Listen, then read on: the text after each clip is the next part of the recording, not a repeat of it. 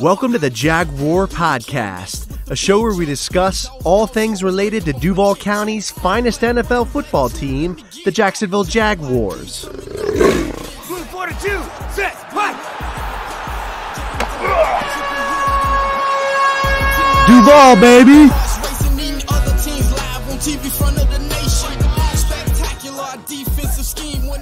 Hey everybody, this is Andrew and welcome to episode 131 of the Jaguar Podcast.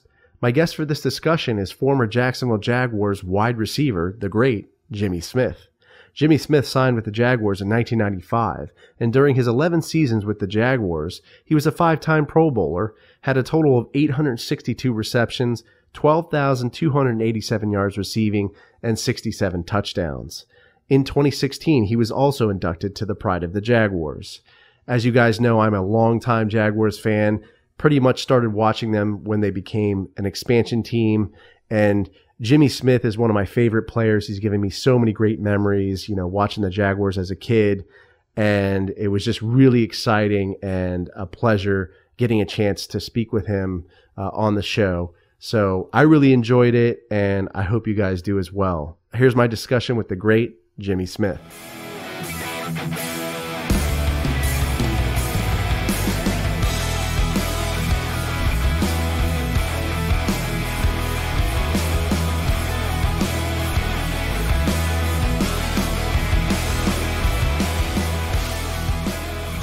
Jimmy, thanks for taking the time to come on the show. Really appreciate it. Oh, thanks for having me, Andrew. So, Jimmy, I want to, again, thank you as a longtime Jags fan. You've brought us so many, great memories throughout the mid-'90s with just some of the great plays and touchdowns and just memories. So I want to thank you again for that. Well, it was my job, man. I just appreciate that I was able to provide some entertainment for you and some excitement in your life at the time. It was exciting for me to be able to, and an honor to be able to play in the NFL, and also an honor to be able to play in such amazing fans that we have in Jacksonville. It was one of the greatest times of my life. I wish I can go back to the day and redo them. I really enjoyed it, man. Thanks again.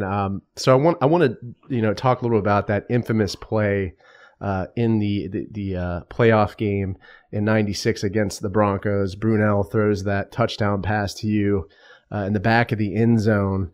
It's always a play that really stuck out in my mind. I just wanted to kind of pick your brain and kind of get some of your thoughts about how that was.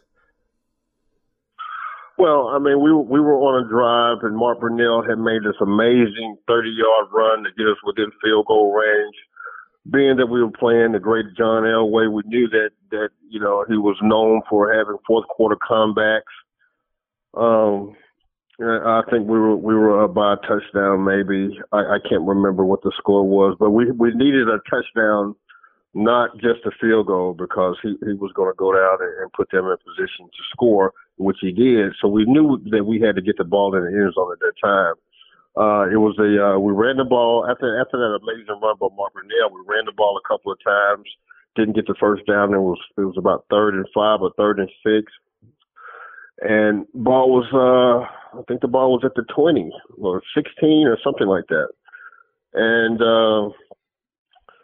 I tell you, we stepped into the huddle and they called they sent in one of our bread and butter plays, which is is a pro red right X read, which I lined up on the left side. I always went opposite of the call. So it was pro red right, and I went to the left, and I knew who I was lined up on. I had been going against Torrey James for the Broncos all game, and not getting many attempts the entire game. So he knew that, and he figured, the defense that they were in, they knew that we probably wasn't going to throw the ball at that particular time in the game. And they just, the entire game they had been in a cover 2 coverage, because me and Keenan, we lit it up that year. I led the league in third down catches, and Keenan was headed to the Pro Bowl. So they were afraid of our passing game, but being that we weren't throwing the ball as we normally do, they decided to line up in a cover 3 press with one safety in the middle.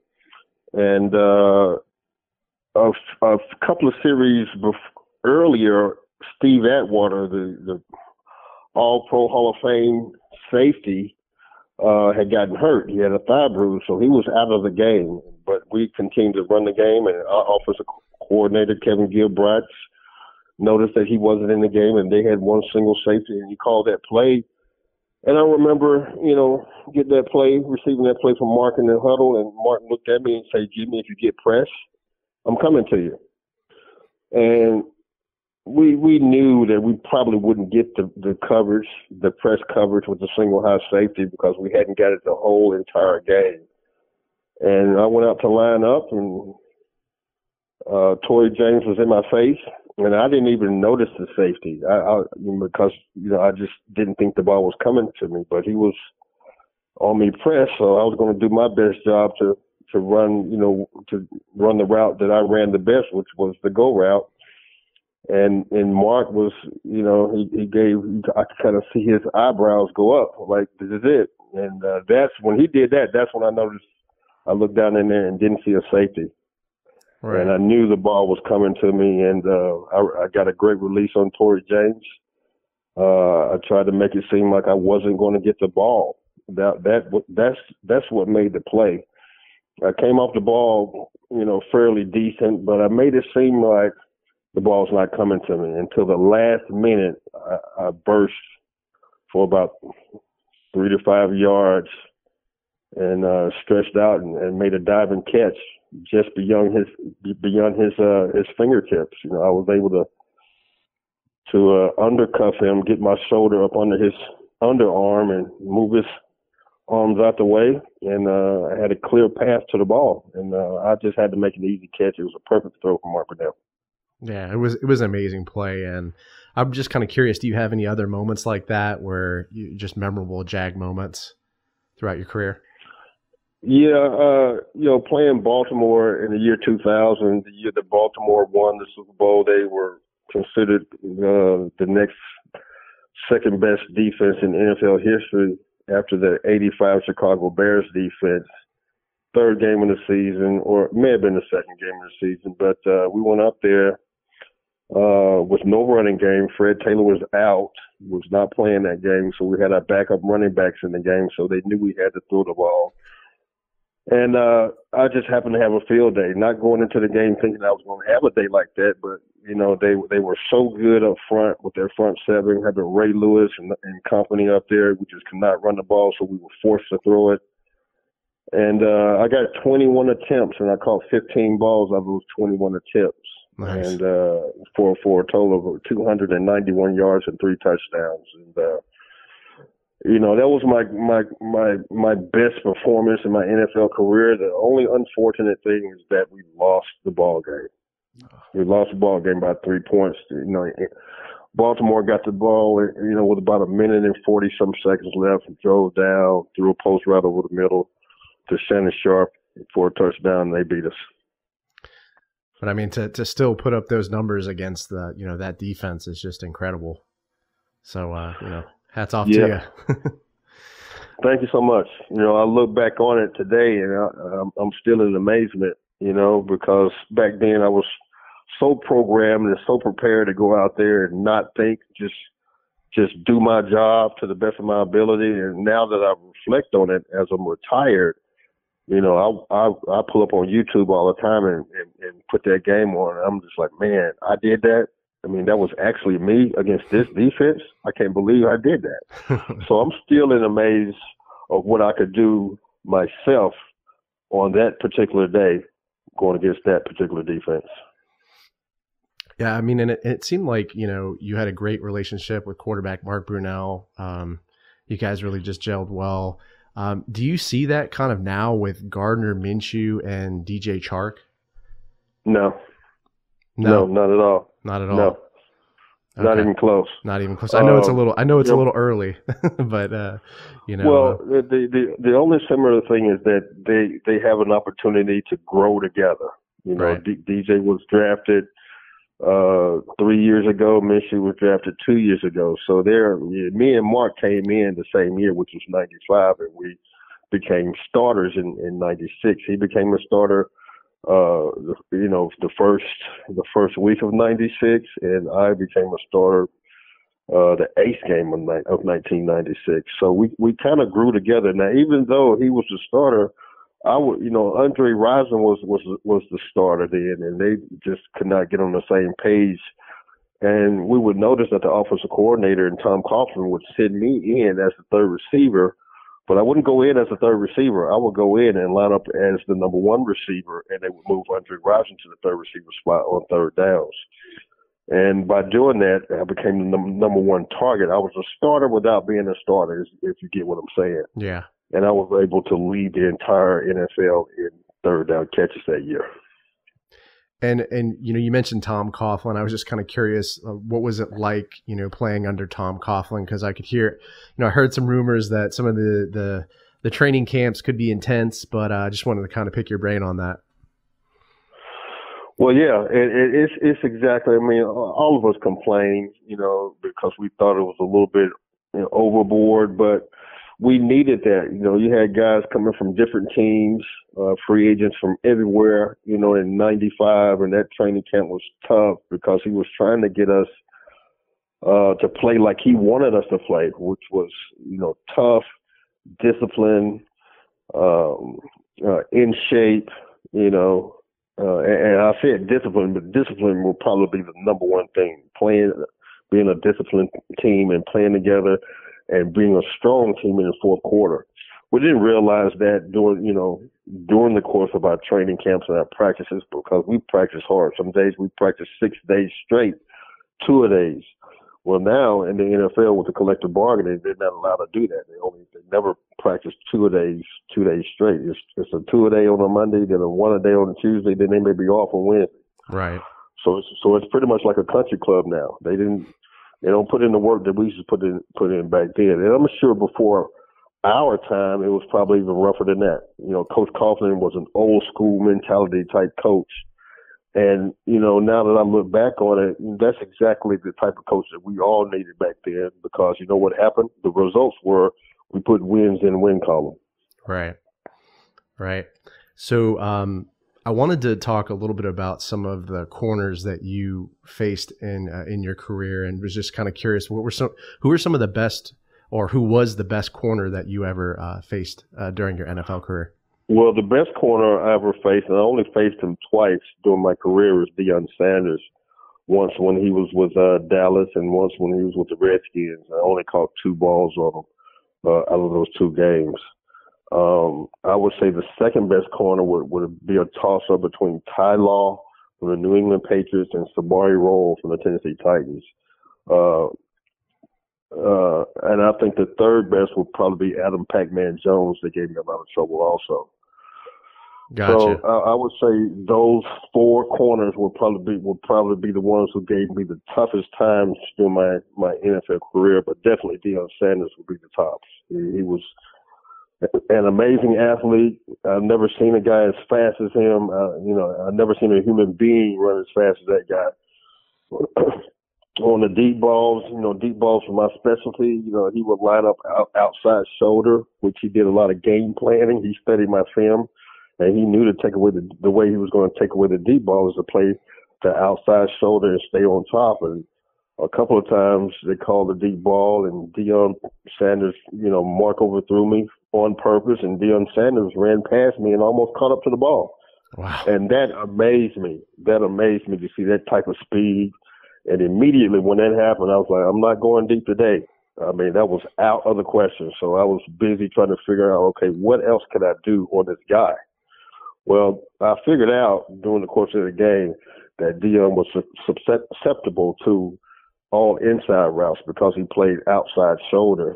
And he wasn't the best tackler. In fact, he hated tackling. He hated being blocked. A lot of times he would just let me block him. If Fred was running the ball to my side, he would let me block him just so he wouldn't have to tackle Fred. So with the run game, we could beat Deion Sanders. We could take advantage of him, and any inside route like the slant, the curl, or the in route, Deion Sanders would not follow you across the middle. So those would be the only two weaknesses against Deion Sanders, it was just a matter if your offensive coordinator will call those routes and run the ball to your side. Right. So what about like the best corner that you practice against? Would that have been Aaron Beasley or? Yeah, I would have to say that was Aaron Beasley because, you know, he was a big corner, 6'1", 200 and some pounds, the same size as I was. Strength-wise, he was in the weight room, so he was strong. He wasn't a burner, but he was strong at the line of scrimmage. Where I took advantage of defensive backs, you know, I was in the weight room and I had a lot of power and strength with the speed, and I was able to just manhandle them, grab them at the line. I would go at the DB, grab them, and move them out of the way instead of them jamming me. So I would always take it to the DB. But in practice, I have to give it to Aaron Beasley because he prepared me to go out and beat up on some of those corners, and at the same time, it helped me become the best receiver that I could possibly be. And going against a guy like that and competing against a guy like Aaron Beasley in practice every day. Yeah, you mentioned that you were physical off the line. You know, do you feel like there's less kind of physicality now, and with the refs in the NFL and pass interference calls? Yeah. With the rule changing now, I would probably have 2,000 yards a season because you can't hit a receiver over the middle. We always had to worry about that, even though Keenan ran most of the middle routes. He was masterful in there as far as maneuvering and sitting down in holes and not allowing a defensive player to get a hit on him. These players don't have to worry about that. They know that they're probably not going to get hit. If they do, the player's going to get thrown out the game, and the player's not going to risk that or risk getting thrown out for their team. So that's one thing. And then, you know, halfway through my career, they put the 5-yard head tuck rule in where, you know, you couldn't touch a receiver. You know, they're only allowed to touch a receiver within the 5 yards. So I took advantage of that rule. I was able to take advantage of the 5-yard tuck rule because after 5 yards, they couldn't touch us, and I was able to do a lot of damage. But before that rule, it made it tough on receivers. I mean, you get mauled all the way down the field, and you get your head knocked off if you went over the middle. So with the rule changes, you know, I would love to play in today's game because I knew I wasn't going to get those big hits, and I knew I was going to be able to run down the field freely. So I want to segue a little bit into the Jaguars wide receiving core. Obviously, it's pretty young. You know, you have Colin Johnson, you have Laviska Shenault, and then you have DJ Chark. Do you think this wide receiving core has the potential to be a real serious deep threat this season? Well, they definitely have a coach in Keenan McCardle with that mentality, and I'm sure Keenan is installing that mentality. It's just a matter of those guys take on that mentality from Keenan, because we had a mentality that we looked for those challenges. You know, we were going against a tough secondary. We was welcoming that with open arms. Me and Keenan was. It's just a matter if these receivers that you just named are those dogs, as Deion Sanders like to say. We got some dogs out here. You gotta have some dog in you, every receiver. You just can't be a just wimpy guy out there on the sideline hoping to catch a ball. Yeah. You must have a linebacker mentality of receiver.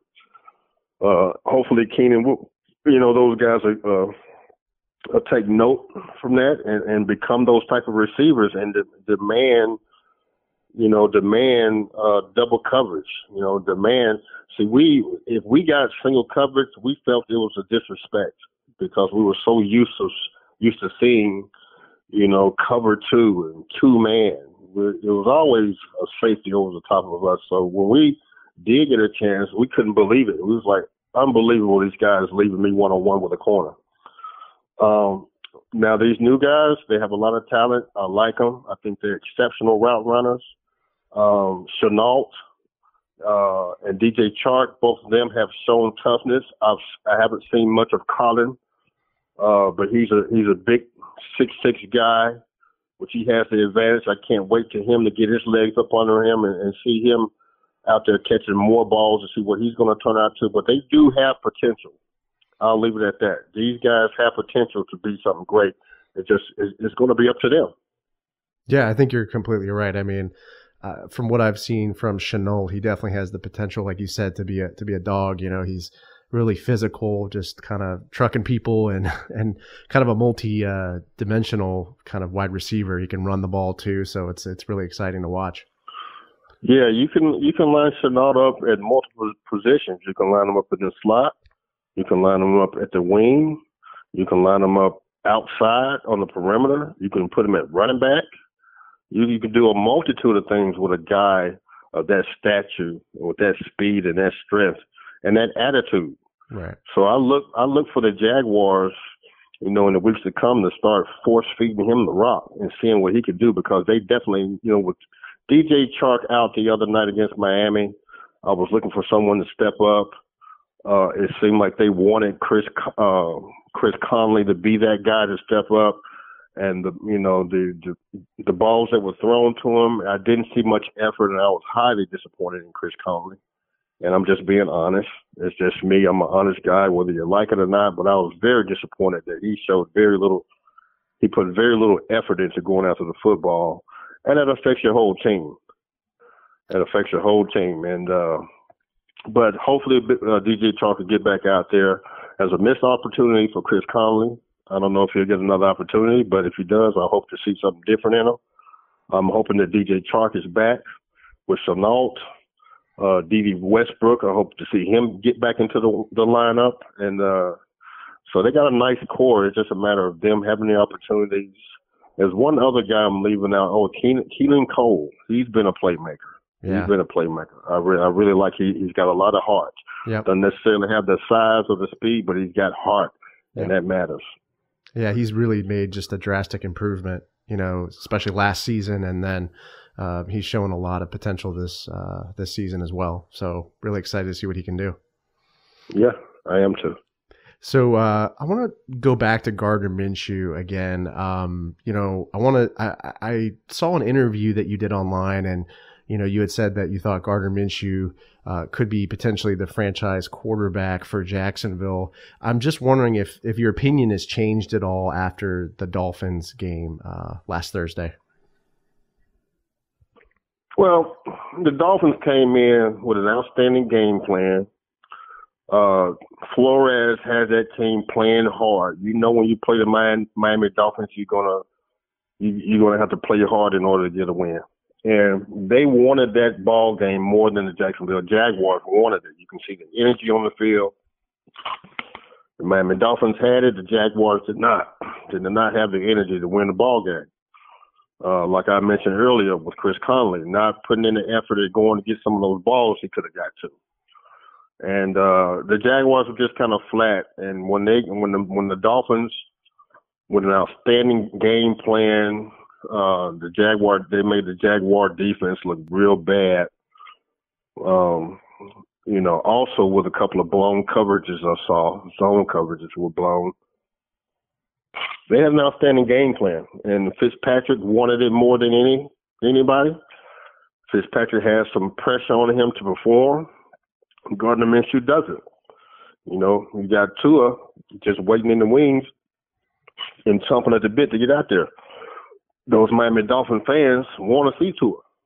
And I think so Fitzpatrick is on borrowed time right now. He's going to play his best, and by him playing his best, that's what that team needs, because when Tua does get in there, he's going to just create this jolt of energy for that whole team, and they want to start winning. So they already play hard. Yep. The Jaguars are just kind of feeling their way around, just trying to find out their identity now. Right. Gardner Minshew, I think he still has the potential to be a franchise quarterback. It remains to be seen.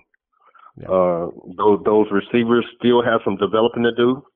They got to protect them on the offensive line. The running game has got to. A lot of things have to happen in order for a quarterback to be successful and be a franchise quarterback. He has to have some help. He can't do it by himself. Right. For example, you look at Patrick Mahomes. He's got weapons everywhere. Yep. The running back, the receivers, the tight end, the offensive line is destroying people. Their defensive line with Chris Jones at nose guard, they're killing people. So he has all this help around him And then he has outstanding coaching with Andy Reid and an outstanding play caller and Eric Bieniemy.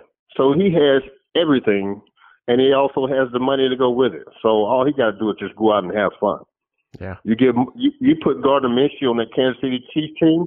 I'm not saying he'll do what Patrick Mahomes is doing, but he'll be doing some amazing things.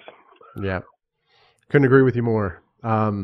So the Jags play the Bengals on Sunday. What's your outlook for that game? You think the Jags could come away with a win? This is going to be an exciting game because Joe Burrows, I'm really pulling for Joe Burrows. They're 0-3 right now, but the throws that he's making are amazing. He's more like a Tom Brady. He's Tom Brady-ish to me.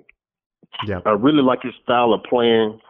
Some of the throws that I've seen him make already are some amazing throws and some tight windows. And again, once they build that team around him, around Joe Burrow, Cincinnati is going to be, they're going to have a team to contend with pretty soon. It's coming, and you can see it coming. And they are hungry for a win, just like the Miami Dolphins were last week. And the Jacksonville Jaguars got to be ready. They got another hungry, winless team coming in. And if they're not sharp, they're going to lose this one. Yeah, I think they have to get to Joe Burrow. Like you said, he's going to be a threat and put pressure on him. And defense has to play better, or the Bengals are going to come away with the W. You're right. Right now, our defense is killing us. Our defense is killing us.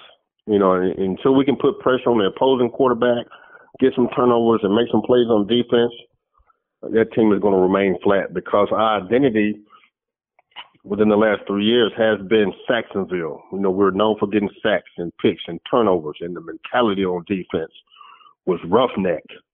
Yeah. You know that you're going to be in a ball game. Well, we don't have that anymore. So what's going to be our identity now? Is that defense going to come back all of a sudden? That defense come back, we'll be in good shape. Yeah. Or is it someone on the offensive side of the ball? Is our running game going to step up and start dominating like Tennessee's running game, or like Cleveland Browns running game with Nick Chubb and Hunt? Yep. We gotta have someone else step up other than Gardner Minshew to give him some help. He can be an outstanding quarterback, but we'll see what happens. Yeah, they just need to take some of the pressure off of him, and I think he'll do fine. Go with the running game, or like you said, defense has to step up. So, or if not, you got Trevor Lawrence sitting there next year. We'll have a chance to get him, and the teams that are. I mean, if the season was over now, the teams that would get the first and second and third pick would probably be teams that don't need a quarterback. We're talking about the Jets. We're talking about the Giants. We're talking about Cincinnati. All those teams just drafted a quarterback, so they're going to be trading down. So, yeah, we'll see. We'll see what happens, right? Yeah. So, you spoke a little bit about Keenan McCardell, your teammate. He is now, he's been the wide receivers coach for the Jaguars for a couple of years. And I was just kind of curious, Jimmy, do you see yourself kind of following a similar path and going into coaching? I was never interested in coaching because it was, it's an all day long deal. You're talking 11, 12 hours a day. Yeah. And, at this point in my life, being retired, putting in 12 years, given what I've given to the game, I wanted to, spend my retirement raising my kids, being a father, being there for it, because I got 5 boys and 2 daughters. And, I just couldn't bear the fact of being locked up in a film room, watching film while my boys are looking around like, where's daddy? So, right. I'm real conscious about, the well-being of my little sons, and they all have aspirations of hopefully becoming NFL players one day. We know how hard it is, but I support them. I think it's more important for me to be supportive of my young kids rather than for me to be locked up in a film room all day and coaching right now. I have expressed some interest in possibly coaching, but for me to dedicate everything and dedicate my life to it, I'm not there yet. And I think that would be unfair to to any team that I would potentially coach. Gotcha. Yeah, I mean, and you know what, family's everything, man. So I definitely understand you, and I want to thank you again, Jimmy, for taking the time to come on the show. I really appreciate it. It's just been a blast talking to you. All right, man. Well, I appreciate you for having me on. Let me get that. JYD coming up with the big sack. Quarterbacks be where we on the prowl. Game day night, you could hear it in our growl. Intimidation on to keep their hearts racing. Eating other teams live on TV front of the nation. Spectacular defensive scheme. This episode is available on the Jaguar Podcast YouTube channel. So if you stop by, make sure to subscribe and give this video a like. Also, these episodes are available on iTunes, Podbean, Spotify, SoundCloud, Stitcher, and other major podcast distributors as well. So if you don't mind, please leave me a review and some feedback. I'd really appreciate that. If you'd like to connect with me on social media, my Twitter handle is @JagwarPodcast. I'm also on Facebook and Instagram. This is Andrew signing off. Cheers.